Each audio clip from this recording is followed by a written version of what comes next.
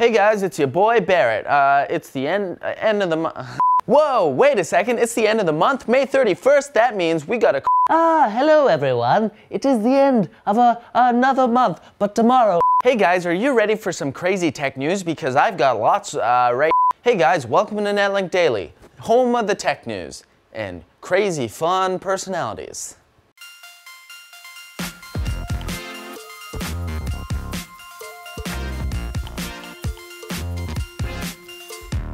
So, Intel unveiled the X series yesterday at Computex, but AMD responded with Threadripper, my dudes! We've already heard that the Threadripper will have 16 cores, where the high-end Core i9 will have 18, but where Threadripper was expected to have 44 PCIe lanes like the i9, AMD announced that it would actually have 64 PCIe lanes. Take that, Intel.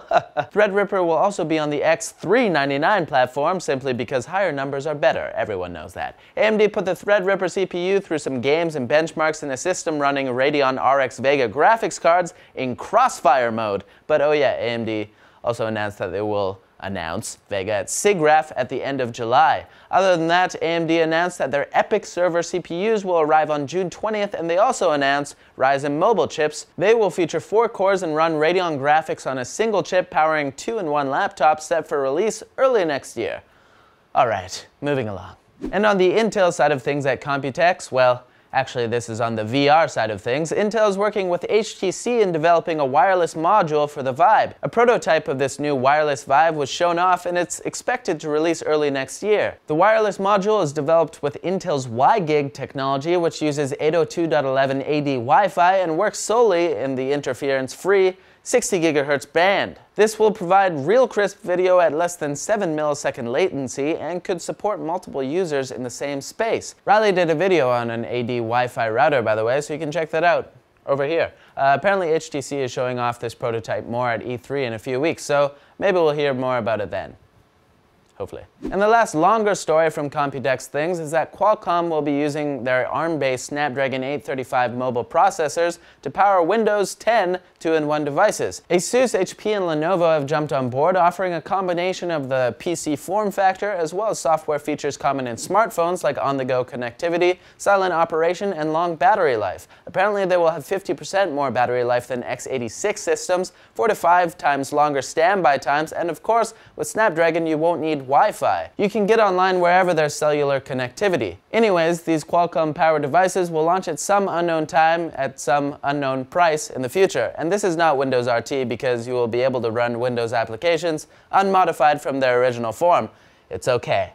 What do you think? It's time for shorter news stories and more quickly than the others. MSI showed off their X299 motherboards at Computex, which includes the new Gaming M7, Gaming Pro Carbon, Tomahawk, and SLI Plus. Gigabyte showed off their X299 motherboards as well, featuring lots of RGB and other things too. They're set for release in June. Gigabyte also announced the Sabre Pro 15, a lower-end gaming laptop featuring an i7-7700HQ CPU, GTX 1060, 15.6-inch Full HD panel, RGB backlit keyboard, and 8, 16, and 32 GB RAM options. And finally, for non-Computex news, there's a new map on Overwatch called Horizon Lunar Colony. It's in the public test region for PC right now. I just played it at lunch and can confirm it is fun. Oculus has added Google Chromecast support for the Samsung Gear VR, so now people can watch on a TV what you are seeing in the headset. So now your friends can have a little more empathy for you when you throw up after taking the headset off. But okay, I'm sorry. I haven't tried it in a few years. I'm sure it's gotten better. And Sound Heroes are new Bluetooth speakers that look like a futuristic cyborg hero monster thing, featuring RGB LED lighting, a smoke dispenser, and comes in 10 different colors. Yes, of course I want one. Sources for all of today's news stories can be found at the NCX far, but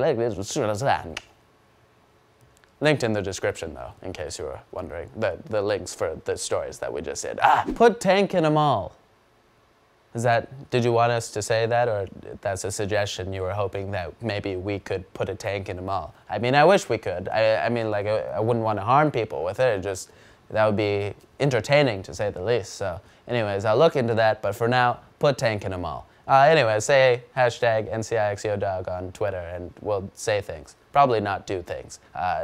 Moving along. So, you need a laptop for work, but you don't want to get some bulky workstation type thing in order to have the power you need. You could get a MacBook, but then you'd be locked into that ecosystem, and you'd prefer to have a little more performance for your money. Well, my friends, that is where Windows 10 Pro notebooks come in. Exhibit A, the Asus Zenbook 3. It's incredibly thin and light, so you can get work done wherever you are, and it's blazingly fast with an Intel Kaby Lake Core i7 processor and PCIe SSD storage. Plus, it runs Windows 10 Pro with Windows Defender for built-in malware protection, BitLocker for built-in storage drive encryption, and Windows Hello for intelligent password-free logins. For business owners, Windows 10 Pro has even more tools, like mobile device management for your employees, and deferred updates so you can make sure new features are good to go before you install. For more info and to shop Windows 10 Pro devices, click the eye in the corner or the link in the description. Alright, that's it for Netlink Daily. Thank you so much for watching. Click over here for previous videos and check us out on Twitter. Over there, here, that place. But as always, like the video if you liked it, comment below for fans with benefits, and subscribe for more videos like this from NCIX. It looks like I can't really escape. I think I'll just go over here. Anyways, I'll see you guys next time.